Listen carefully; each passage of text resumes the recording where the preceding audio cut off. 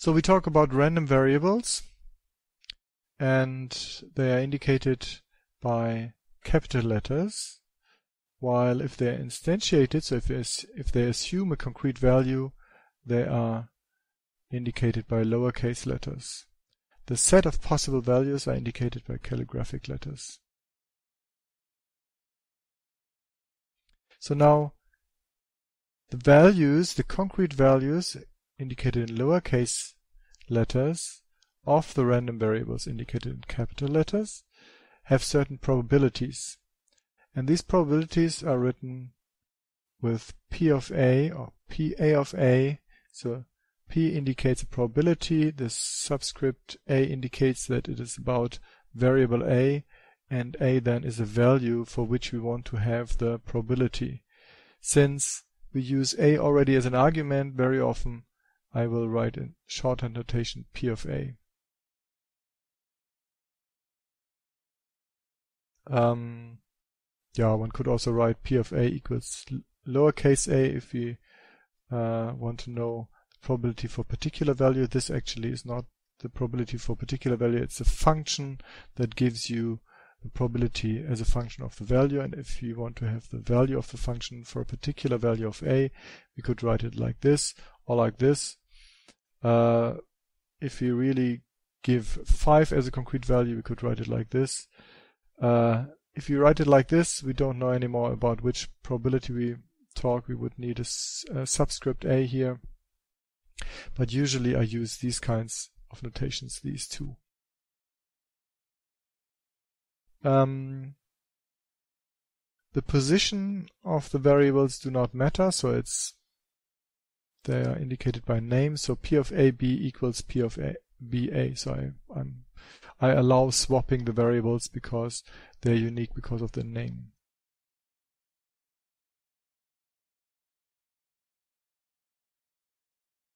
Now it's quite obvious if we sample from a random variable that we get some value.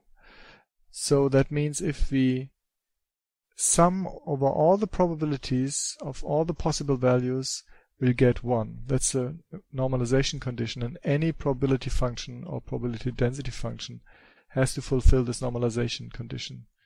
Meaning that if you sample from a random variable, the probability that you get any of the values is obviously 1.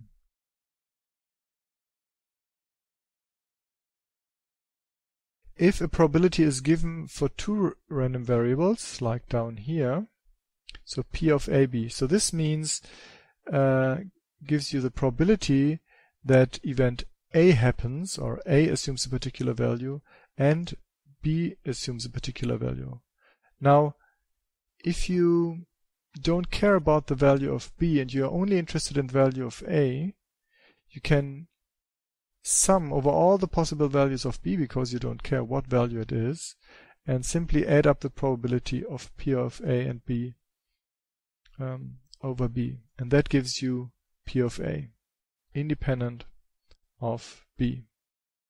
And that's called the marginal distribution. So you marginalize the probability distribution P of AB to get the probability of A.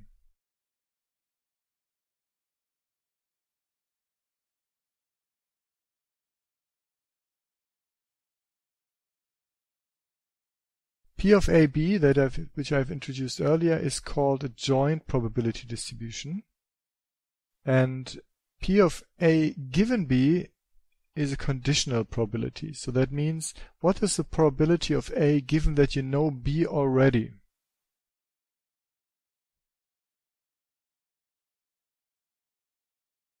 Now, the two are related because you can get the probability for A and B by first sampling from the variable B, and with a certain probability you get the value B, and then you sample from A and you get A with a probability P of A given B.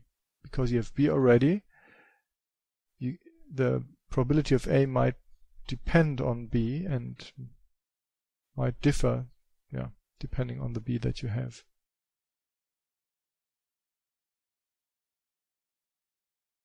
The order in which you sample does not matter.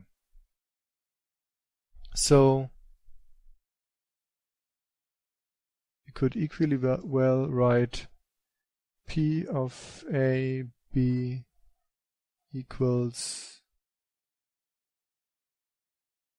P of B given A times P of A.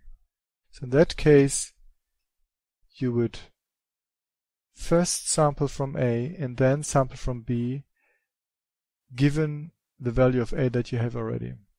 So both is possible.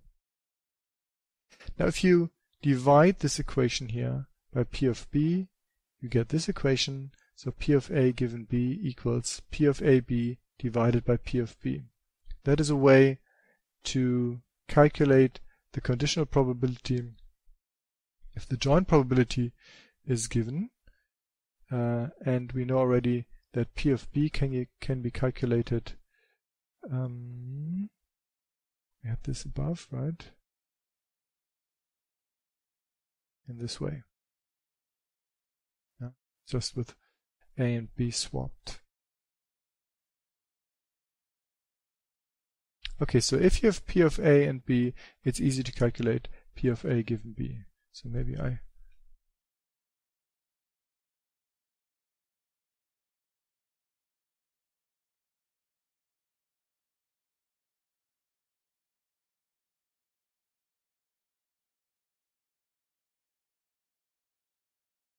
indicate here that this can be written as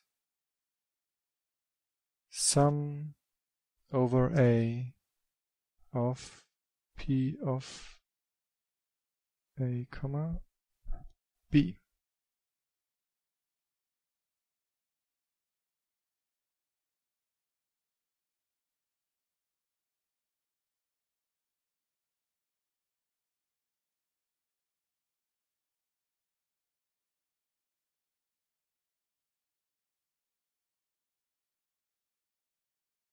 Okay, a little bit up we had this equation. Yeah. And if you now replace P of A, comma B by P of A given B times P of B, which you can do because of this equation, then you get this equation here. And P of A in the above case, here it was called the marginal when you start from the joint distribution, and here it's called the total probability if you start with a product of the conditional probability and the probability of B. Okay, so we have learned about joint probabilities, conditional probabilities, and the normalization condition, and the relationship between these, like in these equations. So here's an example. Assume you have two dice, one red and a blue one. The red one is just a normal die, while the blue one has only the numbers 1 to 3, each twice.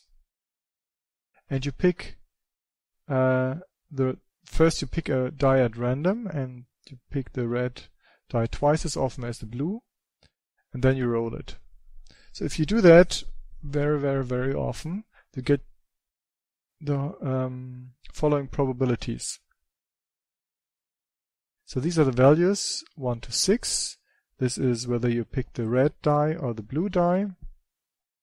And P of C and N, C stands for color, N stands for number, is what's plotted here in this table.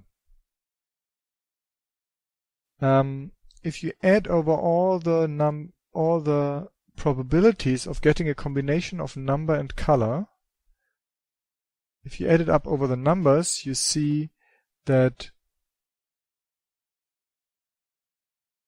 you get a red die with probability 6 over 9. So this thing here,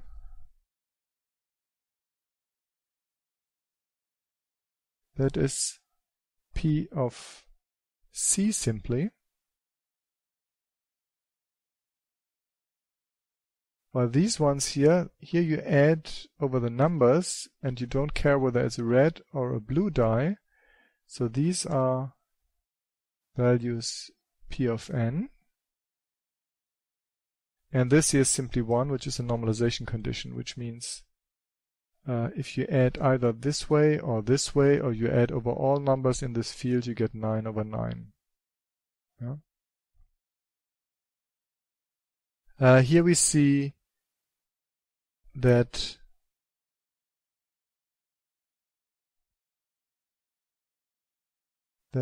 P of C, I'll move this here,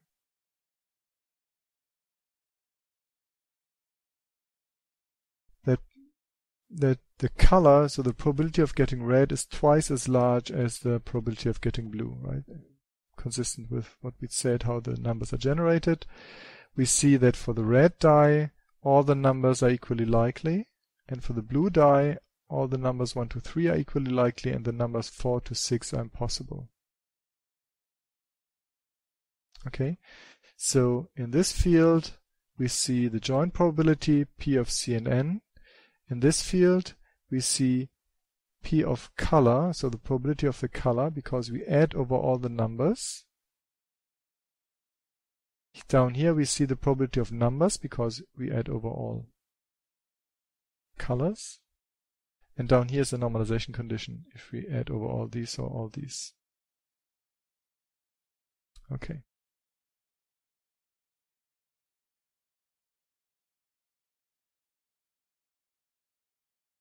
Now let's try to calculate the normalized, the conditional probabilities.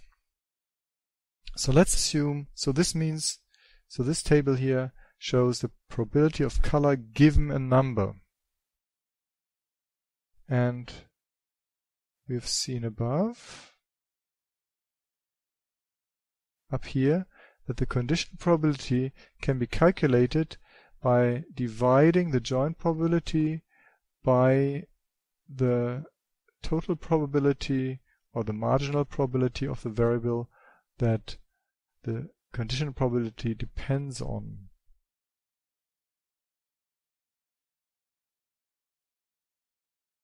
Okay, so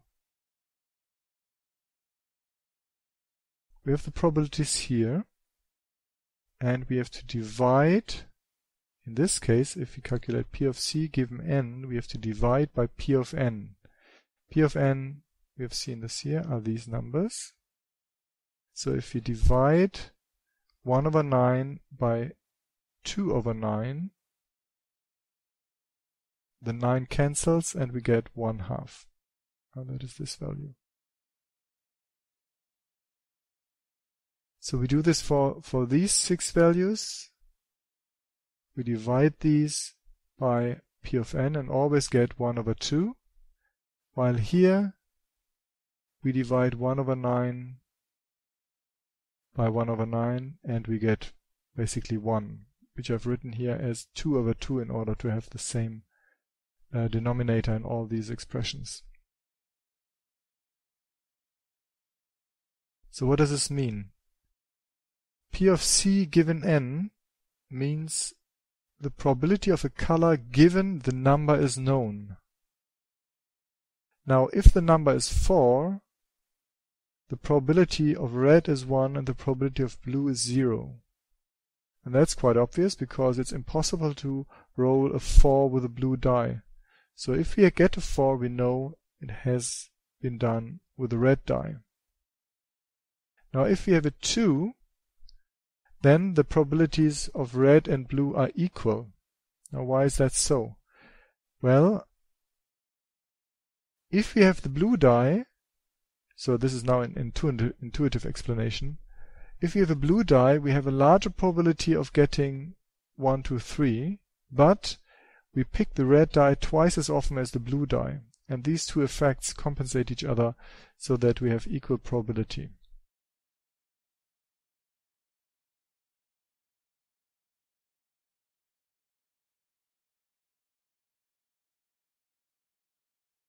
If we add over C, that is down here, we always get 2 over 2. Right? So we add this thing over C given n. And we have to get 1 because of the normalization condition. Have I put it somewhere? Yeah, here you see it. Yeah. So this is the normalization of the probability, if we sum over all possible values, is here written in the simple form, but also if we have a conditional probability, it has to add up to 1, because if we have selected B already, so if B is known, then we sample from A, then the probability of getting any value is still 1, right?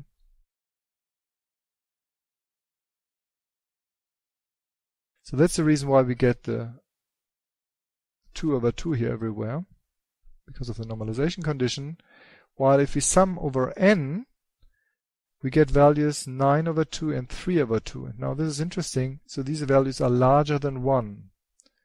So, and that's important to remember that if we sum P of C given n over n, the normalization condition does not hold, and you might actually get values larger than 1. If you consider this as a function of n, it's called actually likelihood, and that's important to know that likelihood is not normalized, not necessarily. Okay, if we do it the other way around, so if we calculate P of n given C, we have to divide these values by the values on the right side. And if we do so, divide 1/9 by 6/9, we get a 1/6 throughout, right? So this is this one here. And if we divide 1/9 by 3/9, we get 1/3 or 2/6, which is shown here. Now we have the normalization condition here on the right side, and we have the sum of the likelihood down here, which is not normalized. Now this is quite trivial. So if we have the red die, then each number is equally likely. And if we have the blue die, as we said, the numbers 1, 2, 3 are equally likely, and 4, 5, and 6 are impossible. And therefore, since we have 6 numbers here and 3 numbers here, we have 1/6 as a probability here, and 1/3, i.e. 2/6 here.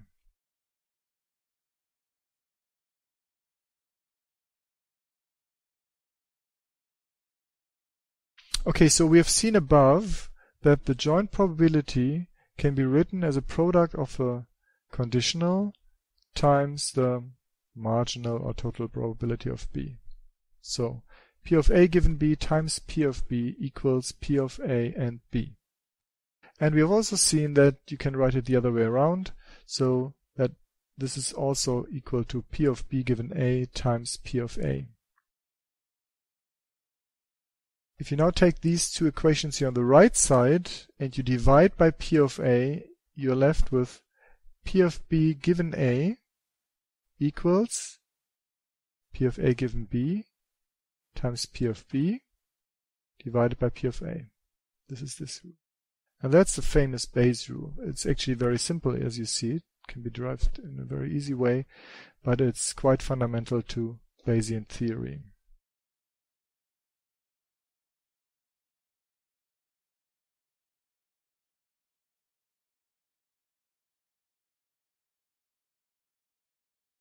So in this equation, P of B is the a priori probability. So if you don't know anything else, that gives you the probability for B, while this gives you the probability of B if you know something else, namely you know the value of A. So this is the a priori probability, or simply the prior. This is the likelihood of B for a fixed A. We already saw above that if you have a value P of A given B, you can either interpret this as a conditional probability of A given B, or as a likelihood of B for a particular value of A.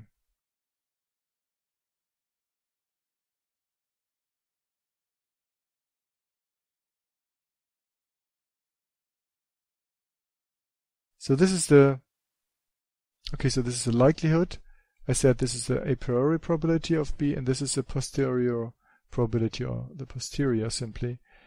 And prior and posterior means prior means before you know A, and posterior means after you know A.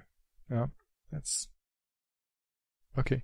And P of A is simply a normalization constant, because if you sum over this, if you sum this over B, then it has to be 1, and that's what this A does for us.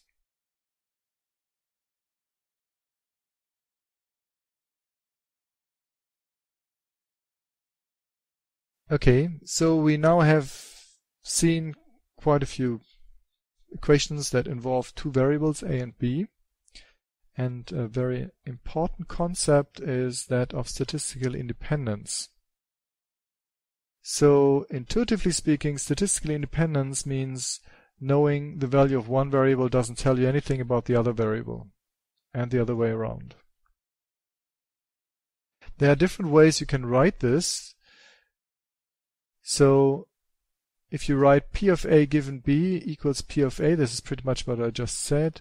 So, if you know B, this is on the left side, if you know B, the probability of A does not change compared to if you don't know B. So this is the probability of A if you don't know anything about B, and this is the probability of A if you know something about B. Now, if these two are equal, that means B doesn't tell you anything about A.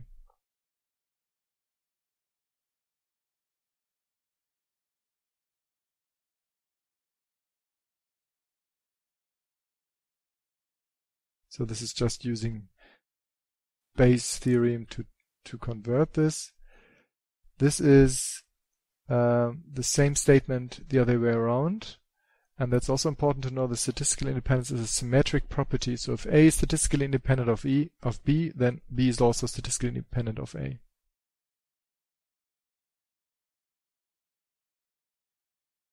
Now, if you multiply this equation on both sides with P of A, you get this one here, and this we know is the joint probability of A and B.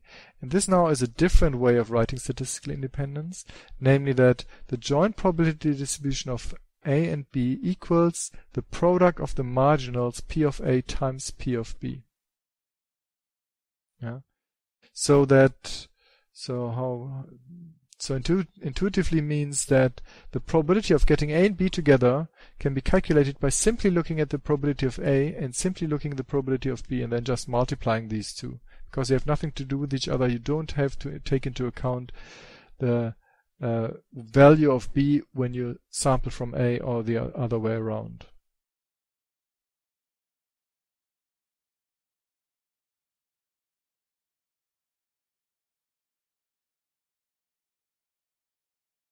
So far we have considered only two random variables, A and B, but all these equations generalize to multiple random variables.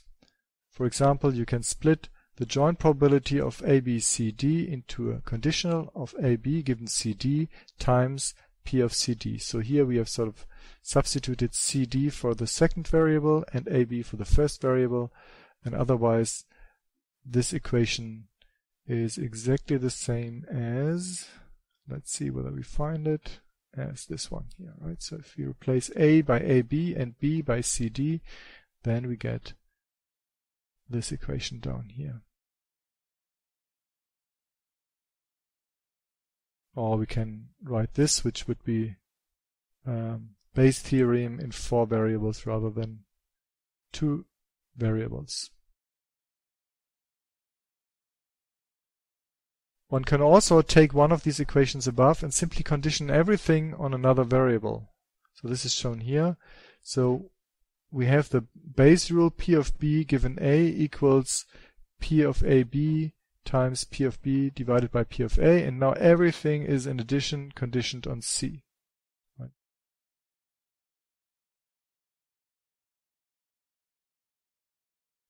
So these are ways to sort of generate more complicated versions of the equations above.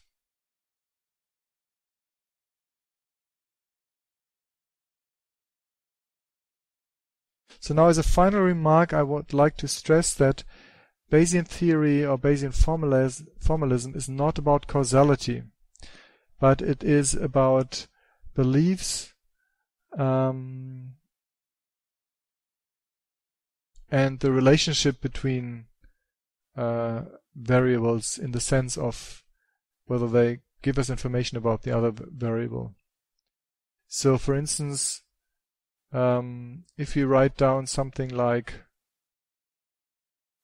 P of A given B, that does not mean that B causes A. It could actually be that A causes B, but still B tells us something about A. So as an example, consider the street out there, whether it's wet or not, and rain, right? So if A is a probability that it has rained in the last hour, let's say, and B is the probability that the street is wet, then obviously, if the street is wet, the probability that it has rained is different from when the street is dry. I mean, if the street is dry, then it's very unlikely that it has rained the last hour, while if the street is wet, then it's quite likely that it has rained. I mean, there could be other reasons. I mean, you might have just washed your car or something. But knowing whether the street is wet tells you something about whether it has rained or not, even though obviously the street being wet does not cause the rain. Yeah. So Bayesian formalism is about probabilities, beliefs, and information, and not about causality. Although causality can be quite helpful, so considerations of causality can be quite helpful in figuring out what reasonable conditional probabilities are.